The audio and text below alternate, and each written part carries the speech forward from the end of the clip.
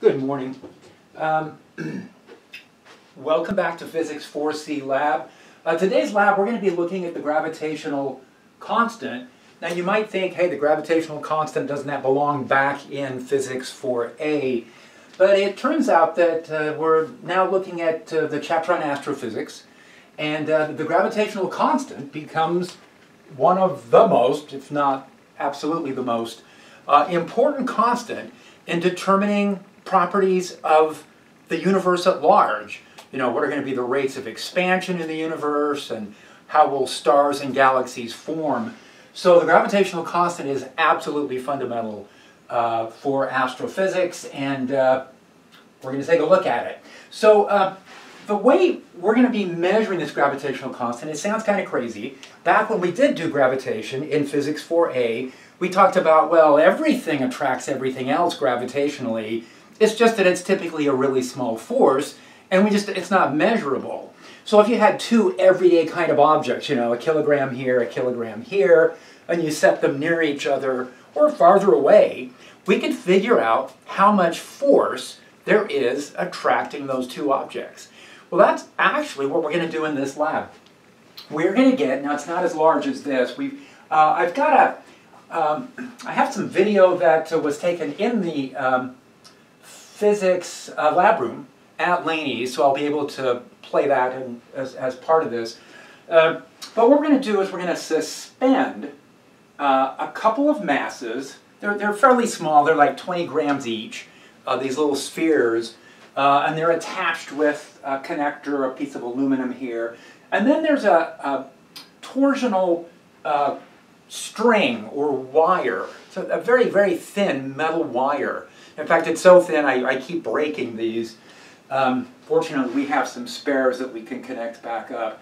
So there's a very thin wire here, and that says that if we create just a little bit of torque, if we attract, for example, if we take another mass and we place it close to this one, it's going to get attracted, and then place a mass on the other side of that one. What we're going to tend to do is rotate this setup, and then we're going to call this our rotor with the two masses on either side.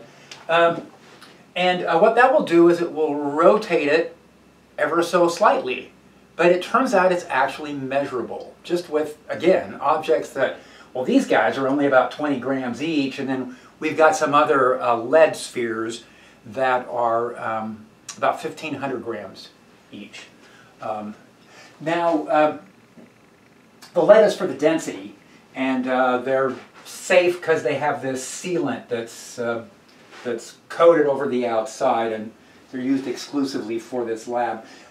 What we can do then is we can start asking questions about, well, what's the behavior going to look like of this thing when it begins to oscillate?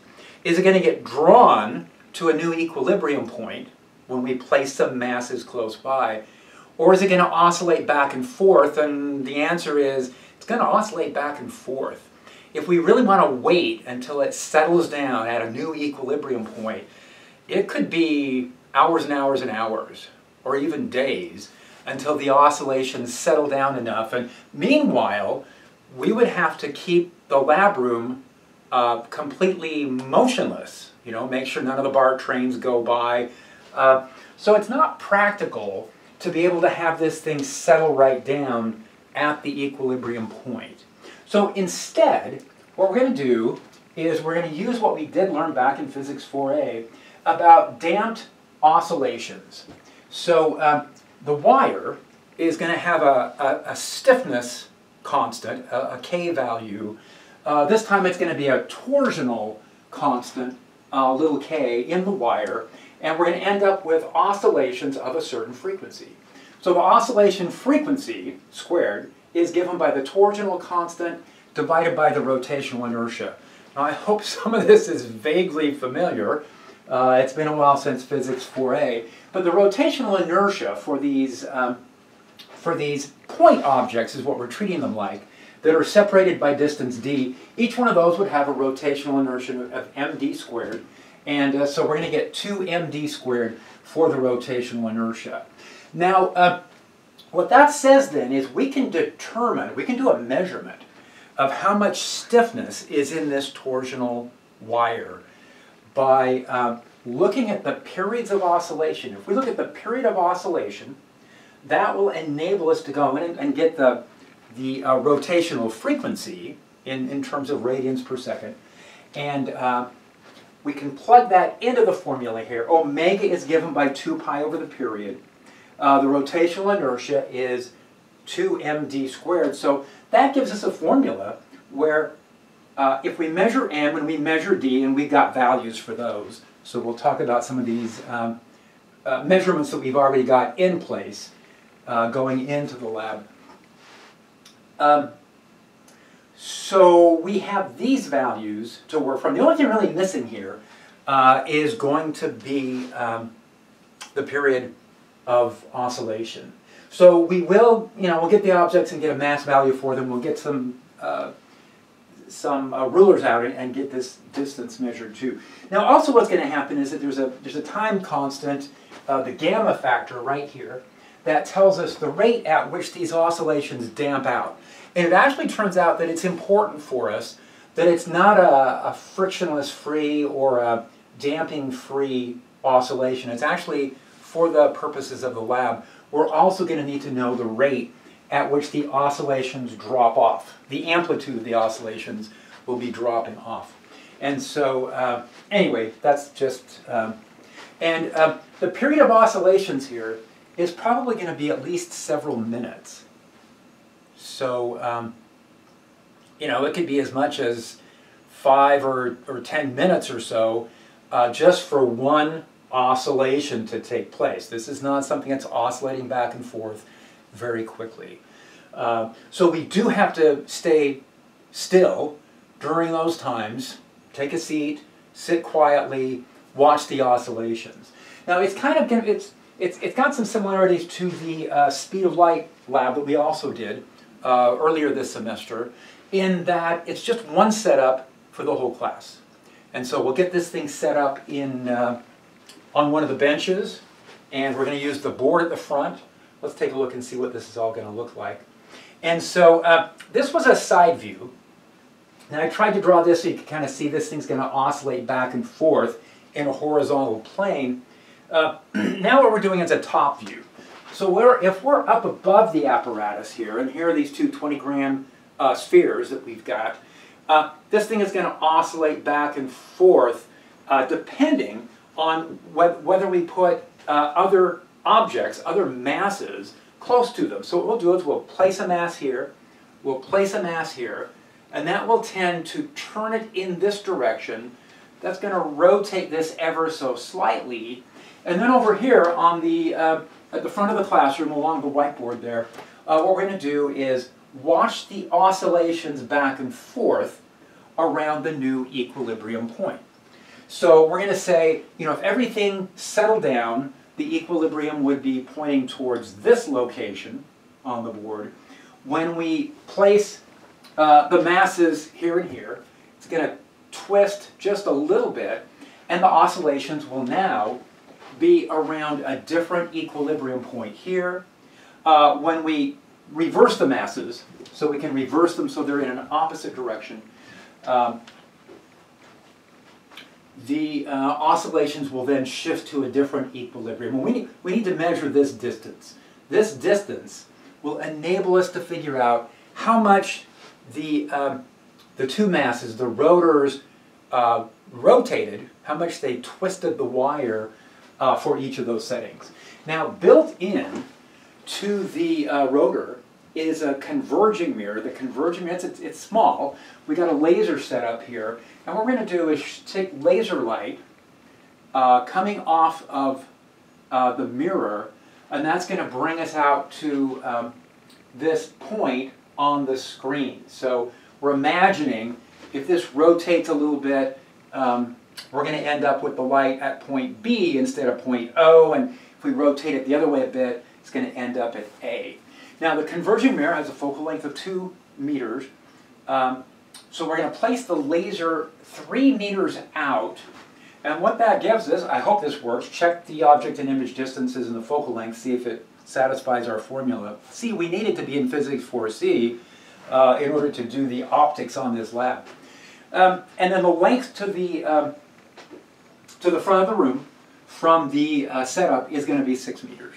So we're going to have this thing set 6 meters back away from the board, and we will be able to then get a focused laser image. If you remember, we did kind of the same thing with the speed of light. We had a converging lens set up so that the returning light signal would become a point. It would be easy to see where it's located. We're going to use the same approach here. So kind of the same idea. Okay, again, this is a top view. Now, here are these masses. Here are these objects we said we were going to bring in. What we're going to do is we're going to bring in these 1,520 gram objects and place them a distance r away from each of these masses. That's going to set up, amazingly enough, a gravitational force. So it's a tiny gravitational force that was not there before. And what that's going to do is rotate these masses just a little bit. Here is the wire coming out of the board right there. That's got a torsional constant on it. The lever distances here are d, and the distance center to center between these two spheres, these two mass spheres, is going to be r. Now this is the direction towards the screen.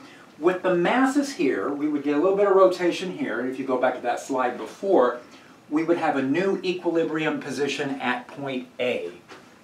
Then, the way the setup works is we can pretty quickly switch these.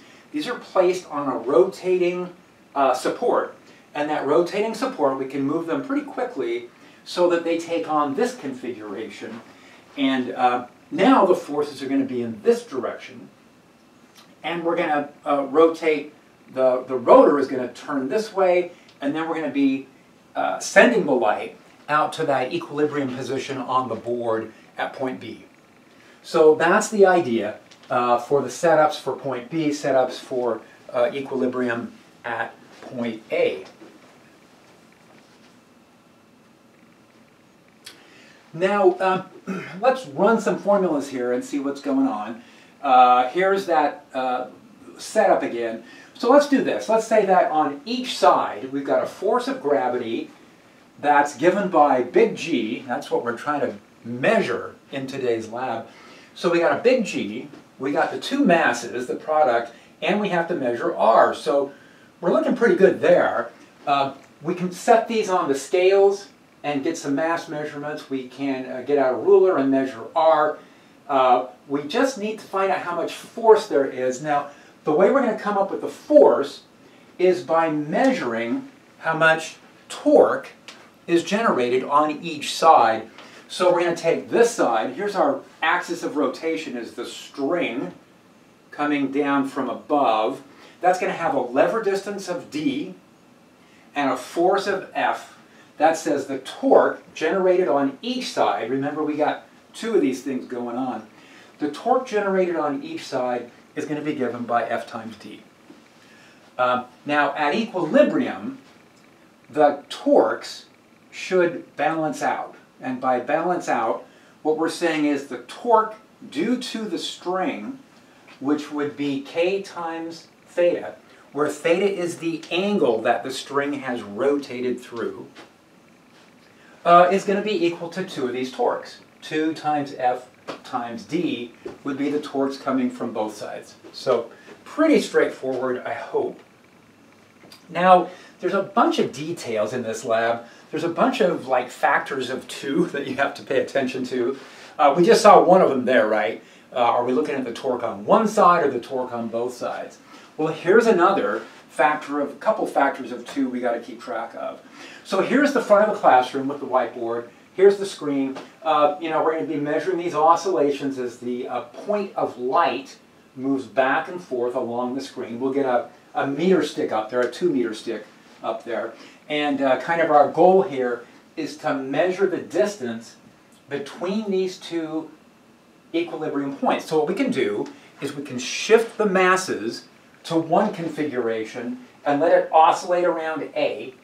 Now, there is a way that we're going to be able to go in and measure the amplitudes of oscillation and actually determine where the equilibrium point is.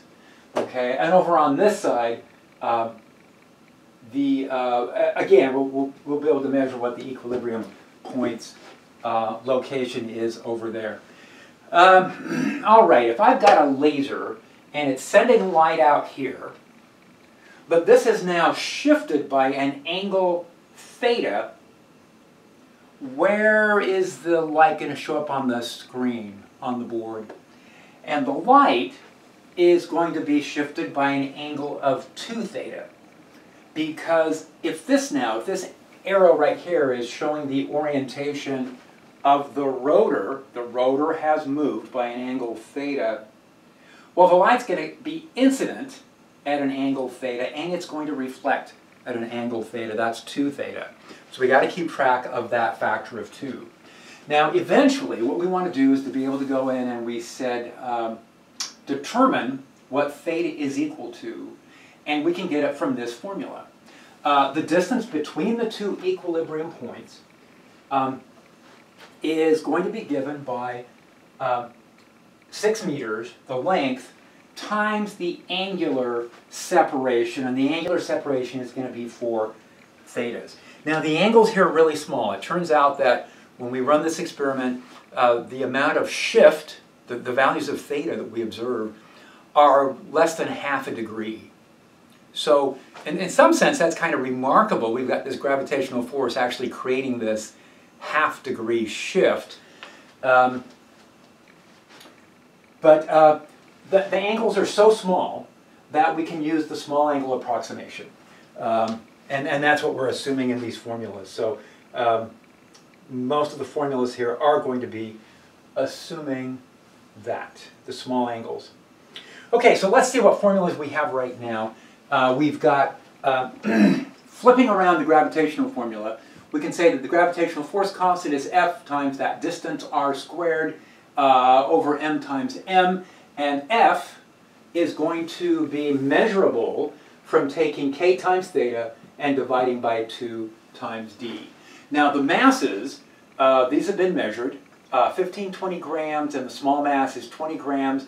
R has been measured at 4.75 centimeters, and D is at 5.00 centimeters, and L is going to be at 6 meters. So those are the numbers that we want to be able to work from.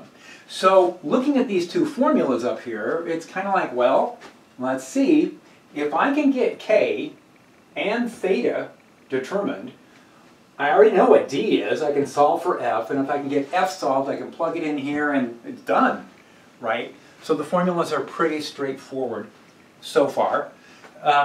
Here is the 2-meter stick attached to the whiteboard at the front of the room. So we'll get a 2-meter stick attached up there, and then we'll be able to watch the light move back and forth, oscillate back and forth on the screen. So when we've got the masses in configuration A, there will be oscillations back and forth here.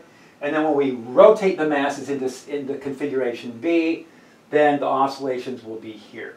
Now, as we said, there's going to be damping that takes place. Actually, it would be great if there were no damping, right? Because then we could just look at the amplitudes and take the halfway point and say that's the center. But there is damping, so we're going to have to deal with the damping that takes place. So T here is the period of the oscillations. That's the other part here, right? Yeah, so we're going to get K from the period of oscillations. We talked about that on the earlier slide. And then theta is going to come from that previous slide where we looked at the distance along the board that we've identified from point A to point B. That's going to be given by S over 4L, and we can get theta. So we'll get theta in radians, measured from, or calculated from this, and the only items we need then is we need to know the period of oscillations, and we need to know the distance between the 2 equilibrium points. So that's what we're after. Okay, the damped oscillations. How are we going to deal with the fact that the oscillations are not maintaining the same amplitude, but instead the oscillations are dropping off. Now I kind of exaggerated this. The oscillations aren't dropping off this fast. But what does happen is that whenever we switch the masses, we're going to set this into a new damped oscillation pattern. And once we reach one of the extreme points on the board, right? So we're watching this light on the board, and it goes back and forth and back and forth. So once we've switched the masses, then we can watch and see where one of those extreme points is. Now, remember, at this point, we don't know what x naught is. We're trying to find out what x naught is. So when we measure x1, x1 is just a point on the meter stick. So the meter stick is taped up to the board. x1 is just a point on that meter stick. And then it's going to oscillate back and forth. And when it stops, slows down and stops, we're going to measure that other extreme point. We're going to call that x2. Again, that's just a location on the meter stick. So it might be at 112.7 centimeters. You know, these are just going to be points on the meter stick that we've measured. And then we'll get a third one. Turns out that's enough information to carry out the calculations that we need to. So we're going to measure values of x1, x2, and x3, and we're going to use that to calculate x naught. Now, if you remember, when we looked at oscillations, again, Physics 4a, damped oscillations, what we typically assumed was that there was a linear damping constant. Now that's a reasonable approximation for what's going on here, but the damping could be more complicated. But we are making the assumption that the damping effect is simply this exponential drop-off and that gamma is a constant. It's not changing. Now if that's true, if you remember homework problems that we looked at, what we found was the amplitude would drop off by the same factor each cycle. In fact, each half cycle, what you could do is you could take this distance, for example, and then this distance and this distance. If this distance was, say, 75% of that one, then this one would be 75% of that. That these amplitudes are dropping off with a fixed ratio. And so what we're going to do is we're going to make use of that ratio from each one of these cycles. Every time a certain amount of time goes by, we drop off by the same factor. So x naught minus x1 would be this distance. So if this is x naught and I subtract off x1, I intentionally set this up so that would give me a positive number. And then we're going to take a ratio of x2 to x naught. So that's in the denominator. And we're going to say the ratio of this to this matches the ratio of this to this. So that would be x2 minus x naught.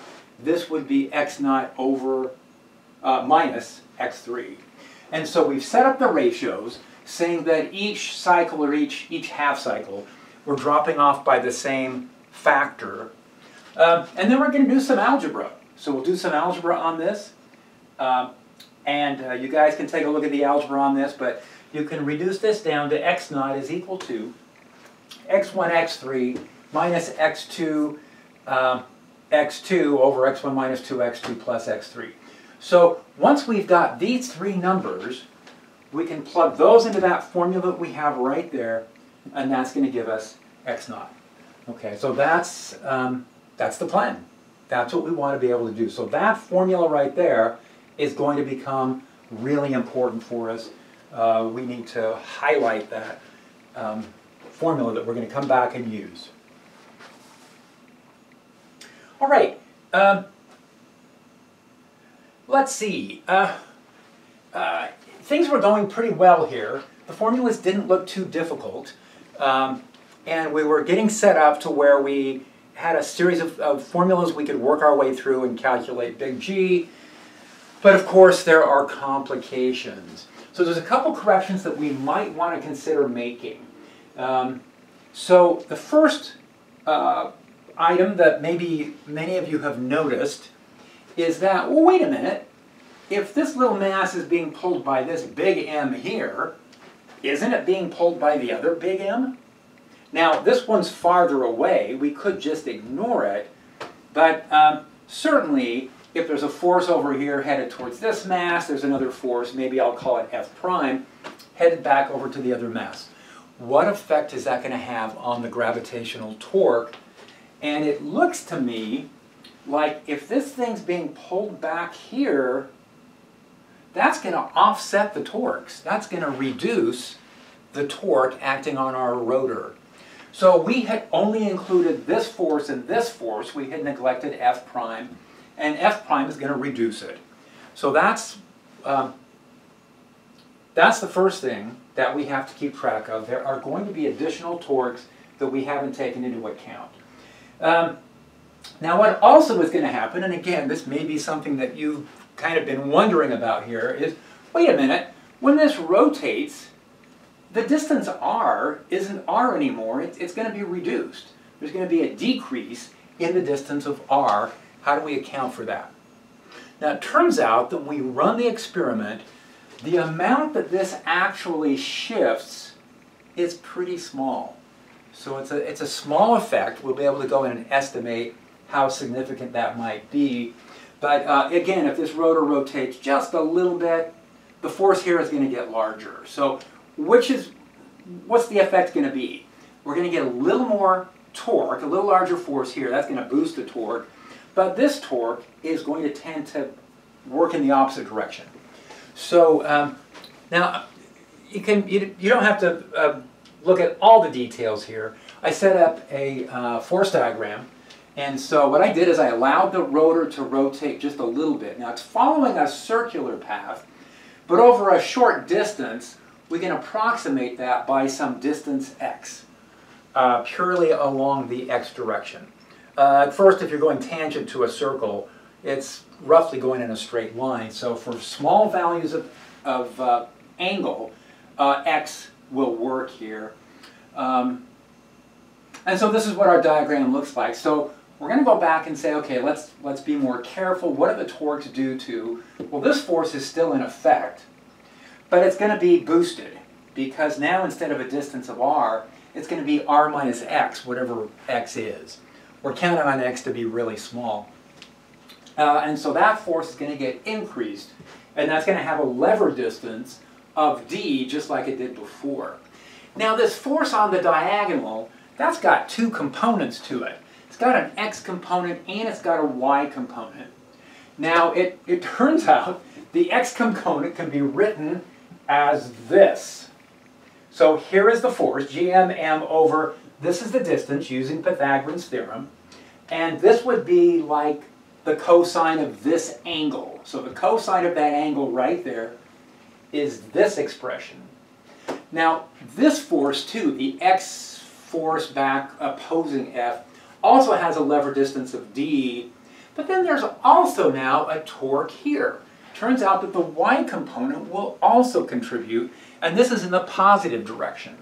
So again, we've got F prime, which is this expression right here, and this would be equivalent to the sine of theta if, again, we're working from the angle right here. But the lever distance here is small. The lever distance here would only be x. Okay, so we wrote that out, or I wrote this out. Force times lever, force times lever, force times lever, two components from the F prime. And the F primes are going to be smaller, but are they going to be negligible? So that's our formula. And even that formula is approximated a bit, but it should be accurate to terms that involve x over r. All right, so that can be reduced. What we just saw on the previous page, it turns out that you can calculate the torque in terms of the original force, that was the original formula, which I thought was great, times the original lever distance, times this factor. Now, this factor should take into account all the corrections that we talked about. Now, notice that this depends on r, depends on x, depends on d. Now, the d values and the r values we've already written down. What is x going to be? Now, for this, you've actually got to run the experiment. But we're going to jump ahead and say, okay, we've been playing around with it, and in our previous measurements, we're finding out that x is really small. We've been able to measure the angle and multiply by d, and that's going to tell us what x is equal to. X turns out to be a small number, like 0.38 millimeters, you know, half a millimeter or something. And plugging these numbers back in here, so these are measured pretty carefully. This one's estimated. Plugging all the numbers back in, it says that the correction effect is this. Whereas we used to have a torque of g(m)m over r squared times d, that has gone up by 1.64%. The reduced distance of r, the fact that the big M's and the little m's are a little closer to each other than they used to be, actually gave us a boost. Now, it's not enormous. It's only 1.6%. Now, the other term, this one right here, is saying how much of an effect did we have due to force F prime, right? The attraction towards the other mass on the other side is going to offset the torque. And this one turned out to be pretty significant. 0.0780, well, that's 7.8%. So the torque has been reduced by about 6%. And again, this is just straight opposing torque in the other direction. We got a little bit of a boost in the torque because the big M's and little m's are a little closer to each other. So overall, it's a 6% effect. That's probably about as accurate as we're going to be in this lab anyway. So it's not too terribly, well, we're going to keep we did a lot of work getting this, so we're going to keep this correction factor, and that will show up in some formulas when we get a little farther into this. Okay, so here are what here's what the data tables are going to be looking like then. So we got all those corrections taken care of. So we're going to do oscillations around point A, oscillations around point B, oscillations A, oscillations B. And as I mentioned, all we got to do is just rotate the big M's back and forth. When you guys take a look at the setup, the device, you'll be able to see that. So for those, we'll call this run number 1, 2, 3, 4. And what we need to write down are x1, x2, and x3. So these are going to be the measurements that we do off of our meter stick. And if you remember, we've got that formula. So if we go back and take a look at the formula that we had right there, we are going to be able to use the x1s, x2s, and x3s to end up with a value for our best estimate as to where the equilibrium point is located for each of the different configurations A and B. Now along the way, remember, we need to know what the period of oscillations are too. So for each of these runs, we'll do a period measurement. Now a period measurement, okay, where's a period? Is the period the time between the measurement at x1 and the measurement at x2? You go, no, it's only half a period. So we'll do the measurements. We have to hit the timer. Whenever we take that measurement x1, we'll hit the timer here, and then we'll let this thing oscillate all the way over, all the way back, hit the timer again, and so it's the time between x1 and x3. That's going to be the period of oscillation. And we'll get 4 of those, and we can average over them. So there's 4 set up here, and then we'll just average them to get our best estimate as to the period. So I'm trying to get some summary tables here. There's a lot of just individual items that we do want to write down. So when you calculate the x naughts, these are the x naughts. Here is the x naught at point A, and then we get an x naught at point B, and then an x naught at point A, and an x naught at point B. Now, the xa's should be measuring the same thing. We could average those. We could combine them and find out what the average value is for these 2 measurements. That would become the average. There's a bar there that says average value for XA. And then we can take the 2 XB measurements and we can get an average for XB2. And you're thinking, wait, we're just going to do a handful of oscillations. Remember, these oscillations are going to take 10 minutes, right? So 10, I don't know, 10, 15 minutes, 5, 10, 15. And we got to do that 4 times. And we got to pay attention to everything while we're doing this. And we have to stay really still, so that's a long time to stay really still. Anyway, so once we get these two, remember S is the difference between them. So S is just going to be XB average minus XA average. That'll give us the distance between those two equilibrium locations. This is not a big deal. These are just the 4 periods. I think that was on the previous slide also. We'll just average those. So we'll calculate an average period and plug that in. All right, and then there's a few more items it'd just be interesting to see. We are going to use the period information that we got from the previous slide, and using this formula, so we know everything else, we can actually find out what the torsional constant is for that wire, for that really, really, really thin metal wire. It's some alloy that you can make super thin, and it has a really tiny K value. We need a tiny K value here because gravity is not a very strong force. It's not going to create much torque. We need that wire to have a really low value of K so that it will rotate a measurable amount. Now, theta is the angle that we're going to, this is going to measure through in radians, and we can get that from S over 4 times L. We saw that in a previous slide. And then it'd be handy to go in and measure the torque. Now, the torque formula we have here is just the torque on each side, so just on one of the sides, and that means that there's 2 of them, and that says that the torque then is going to be equal to 1/2. This is the torque due to the wire. So the torque of the wire would be K times theta, and we're going to take 1/2 of that. That's going to give us the torque on just one of those sides. Now remember, there was this correction factor with the torque, so again I'm using one of the formulas from earlier to find out how large the force is, and that kind of default force that we started out with, we can use that to measure G. So those are the steps. So we want to get K calculated, theta calculated, tau calculated, force on each side, and then finally G. So that's what I have listed here. And then measured, accepted, percent difference for the results table. All right, any questions on any of this? I think that takes us through everything that we need to take a look at. As I said, I've got a video of the setup from the lab room, and so I'll add that on. I will append that to this video.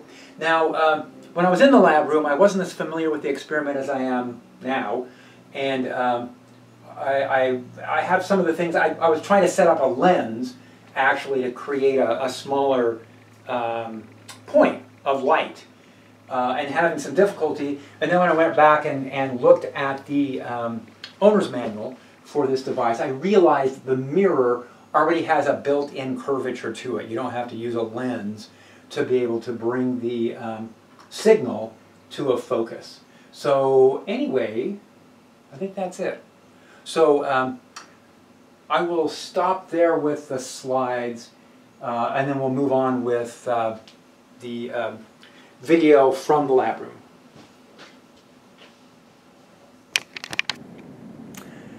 Here is what the Cavendish measurement of the gravitational constant G, here's what the apparatus actually looks like. What we've got here is, if you can see, there's a very, very thin wire coming down, supporting. Now, we've got these large lead spheres. Let me move that out of the way. Because what we want to see, first of all, is there's a couple of smaller lead spheres inside that are being held up by that wire. That's going to become a torsion wire. So those spheres are going to oscillate back and forth. Now, the presence of these other gravitational spheres right here. So these have some value of m. You know, these are going to be like a kilogram or something. And we just bring this back around to the other side. So there's 2 of these. Now, for the oscillation method, what we'll be doing is rotating these so that they tend to pull those smaller spheres away from their equilibrium from the torsion string. And then what we can do is we can rotate this to a new position. What that does is it pulls those to a different equilibrium in the opposite direction, but it doesn't do it with damping. It does it in a way that this is going to oscillate back and forth. So we can go through and carry out the formulas for this, and we'll take a look at the formulas behind this. But the formulas are going to predict that there's a certain oscillatory frequency, and this is an experiment you've got to be really patient with. So the rest of this looks something like this. So that's, there's going to be these very, very tiny oscillations taking place. How are we going to pick that up? Well, there is a mirror right there. If you look attached to the torsion string, and then what we have set up over here is a laser. So we're going to have a laser light that is directed, and it's actually directed at it right now. It's directed towards that mirror. Now on the return path, remember that torsion string is going to be oscillating back and forth. And what that means is that if we follow that laser light up onto the front board, you can see it here. I'm going to go turn the lights off so you can see that return laser light a little better. Here I am turning the lights off. There you go. There's the laser light on the board. And so the laser light's on the board. Here is the laser. There is the light reaching the torsion mirror. And along the way, we put a lens in here. Now, we haven't got that set up optimally. Don't know if I'm going to get back and get another chance to set this up. But I did set up the lens to so that the laser light wouldn't be spread too far out. But that's kind of it. That's the approach, is that we're going to be able to take this laser light and have it on the front board. Now, as this thing oscillates back and forth, that laser light on the board is going to oscillate back and forth a meter or 2. And so we've got, hopefully, ideally, we're going to have enough room along that front board to be able to monitor the oscillation of that laser light as it goes back and forth. Okay. And so I can provide some data. The data tables will show where that laser light is on the board as a function of time. All right. Okay, that's the setup.